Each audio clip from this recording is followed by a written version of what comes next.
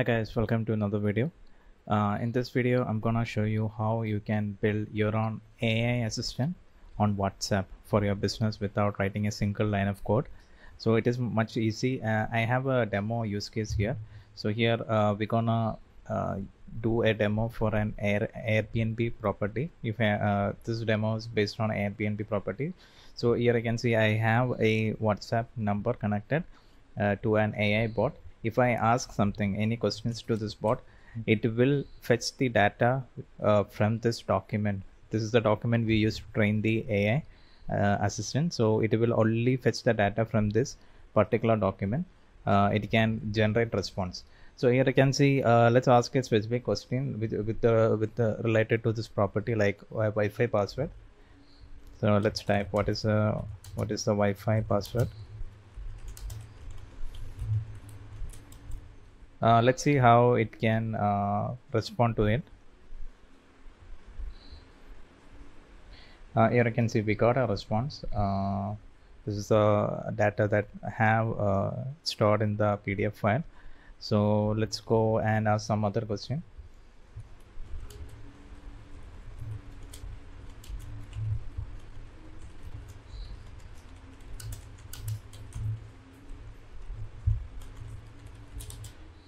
I'm just asking a random question, like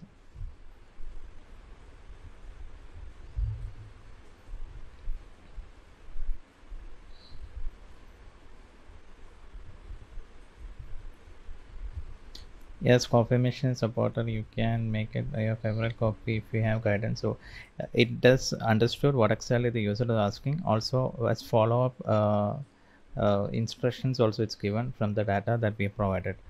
Now let's ask something little more specific.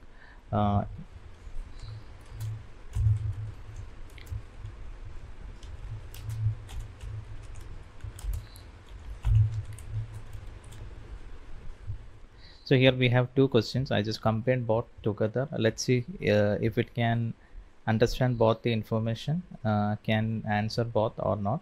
Let's see. So pets are not allowed on the property and smoking is strictly prohibited inside. However, there is a designated smoking outside.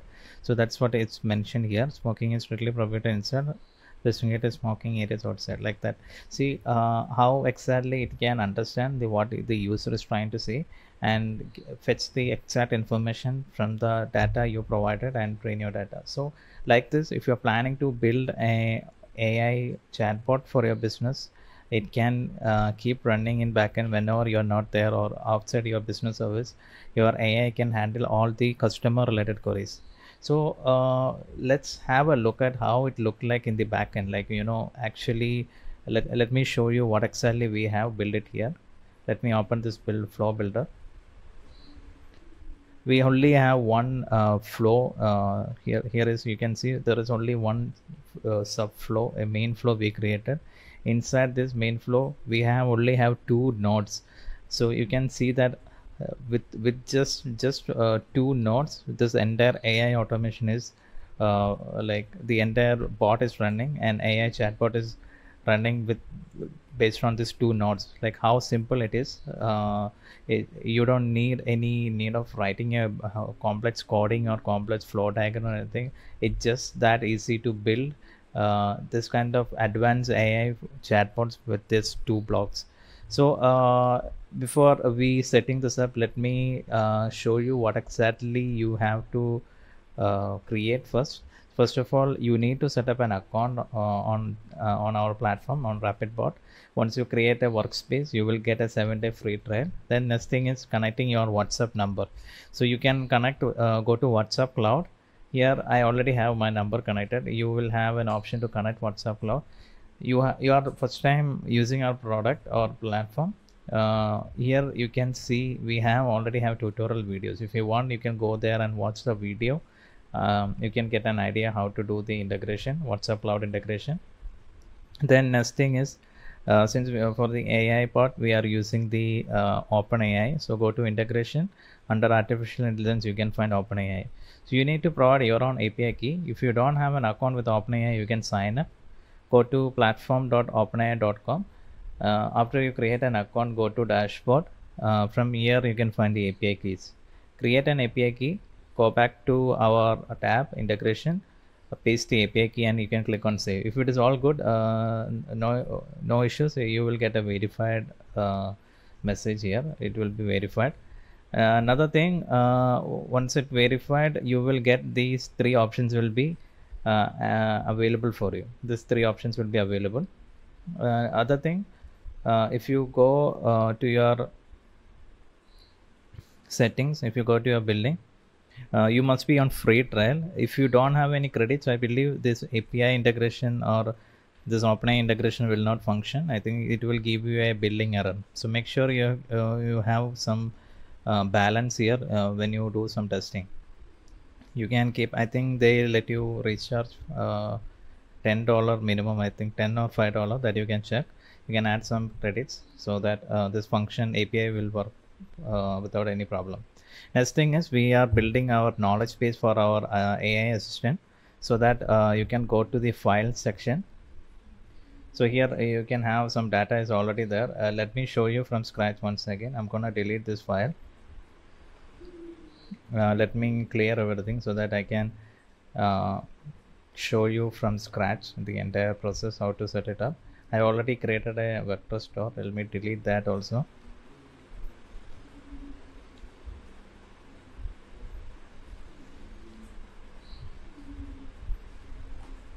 Yeah, so now it got deleted. Head back to the files. So you can go to create and click on file. From files, you can upload the file that you want to use as the knowledge base for the AI. Click on open.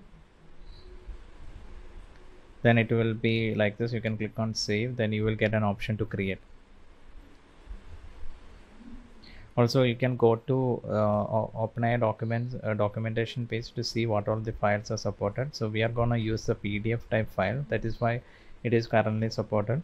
So you can use any sort of PDF file. You can upload it. Once the file is uploaded, you can see the file name and all. Now let's create a vector store. So click on vector store. By default, it will be empty for you if there are no vector store that's been created. So what you have to do is click on new, give a name to your vector store. So this is a demo. We are gonna call it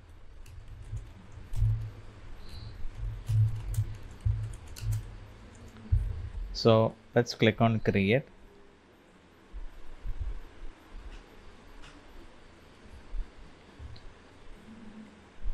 Let's click on edit. Made a typo, so let's update it again.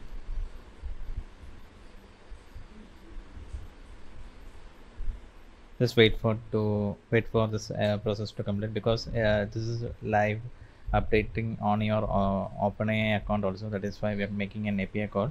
So here, if you go to files, click on file, you will get an option to add.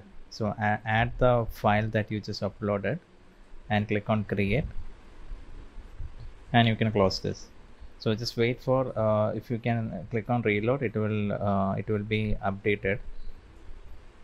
You can see it got updated. So half of the work is already done, the AI part. Now just building an assistant only. That also pretty much easy. You don't need to do anything. It's pretty simple only. Click on assistant tab. You will get an option to create new. Then by default you will get an option. You can select the model that you want. So go for the model that you wish. Always it will be on the one of the latest model by default. Then you can give a name, description, and instruction where you need to specify how the assistant should behave, how should it like the nature, how it should interact with the customer. All this behavior, all part of the AI you can define here. Then you can attach the data store, the vector store for that assistant API. Then you can click on create. At the moment I already have created one. So here you can see this is on I have given an instruction here. Please use the following document file to answer the user questions. Please keep a friendly conversation and add emojis if needed, like that. Then you can attach the vector store and click on update. So this is the part, like you have built your AI assistant now. Now only part is just deploying this inside the chatbot flow. So one thing you need to see, you will get an assistant ID here. So make sure to copy this ID. It will needed in the inside integration. Now let's head back to the chatbot flow. Here, let me do one thing. Let me delete all and this, and let me show you from scratch how you can build it. So we need an action block. So create an action block. Inside this, we can name it as AI block, something like that. Something like that we can call it. So inside the AI block, we can see if you go to integrations, you can find OpenAI. Just click on it and click on edit action. In the actions tab, you can find create assistant completion. Just click on that. So this is the assistant API. So we are gonna use this API now. So click on this. Then here model also we can select version 2 and keep this is enable the remember history, keep it as yes. Here you need to provide the assistant ID which you just copied. So this ID you need to paste it here.